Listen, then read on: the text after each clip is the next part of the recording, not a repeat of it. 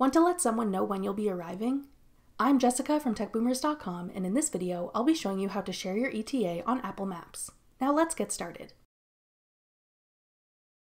To share your ETA on Apple Maps, open the Maps app on your iPhone. Then begin navigating to your destination as normal. Tap the arrow in the bottom right corner to open a menu with additional options. Then select Share ETA. Now tap the name of the person you want to share your location with, or tap Open Contacts if that person doesn't appear in this list. Select the contact you want to share your ETA with. Tap their name to begin sharing your location with them. Once you share your ETA, they'll be able to track your location and see when you're expected to arrive. If you want to stop sharing your location with someone, you can tap Sharing with One Person at the bottom. Then tap their name again to stop sharing your location with them.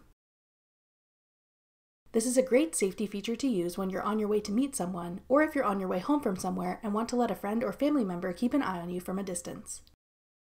That's all it takes to share your ETA on Apple Maps. Thanks for watching. If you found this video helpful, we'd love it if you'd hit the thumbs up button below and subscribe to our channel. We put out great new tech tutorials like this one every week.